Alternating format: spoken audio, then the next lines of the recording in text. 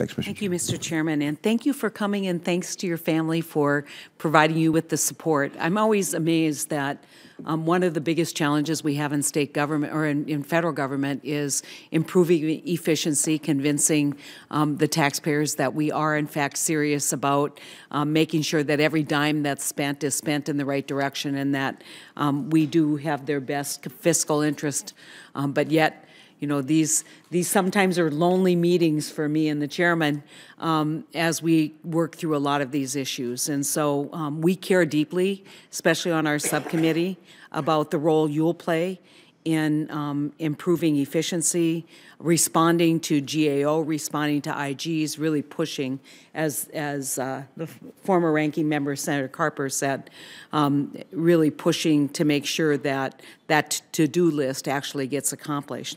I have not a bone to pick, but I have a concern.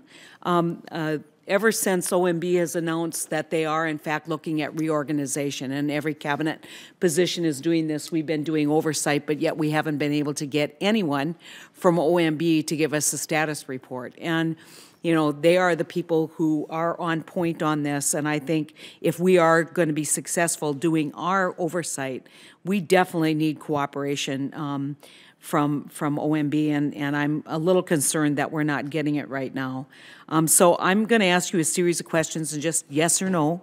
Okay. You don't have to expound on them, but I think they'd be pretty easy.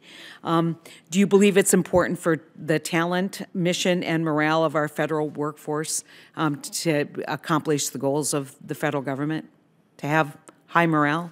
Yes. Yep. Yes. Do you believe it's okay to sacrifice talent, mission, and morale for the sake of reducing workforce through attrition? I'm sorry, could you restate the question?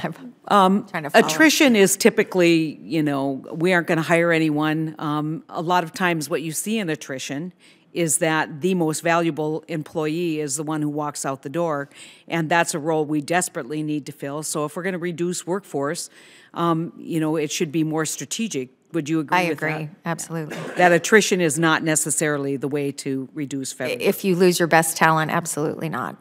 Will the reorganization process be stronger if OMB gives federal employees and stakeholders a voice in the process and ensures that they understand the goals of the effort as well as how it will be executed? So as senior advisor, I haven't been involved directly in the reorganization process. So I'm not super informed on the specifics of who's involved. Yeah, I will tell you this. I've gone through, you know, in my role in state government, I managed several agencies. I was never successful without involving the people who actually do the work. And there is a concern that this is going to be top-down without actually getting folks who do the work day-to-day involved. And so I strongly recommend that it's important that you do things with employees and not to them. And so just a little bit of advice there.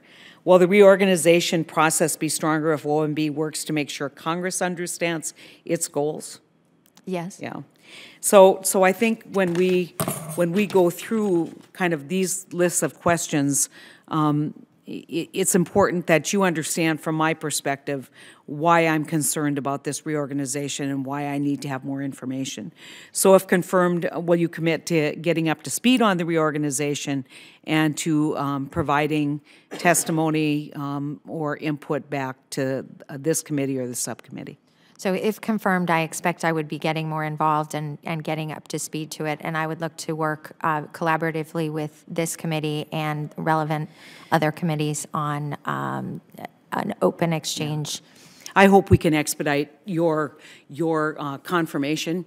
I find you perfectly well qualified, but just know that there is a larger role of oversight that OMB plays with this committee, and when we don't get the information back from OMB, I don't think we can perform the responsibility that we have on the other half of the committee's name, which is government affairs.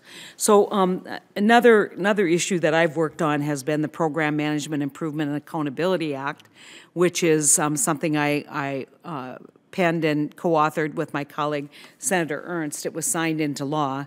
We're now in that process of seeing implementation, and definitely believe that this was an important piece of legislation, needs to be implemented correctly. And so just want to ask you a series of questions. The law had many one-year deadlines, and some of those have slipped, and we haven't seen the level of attention. And so if confirmed, how will you take leadership on and execute your responsibilities under the Program Management Improvement and Accountability Act?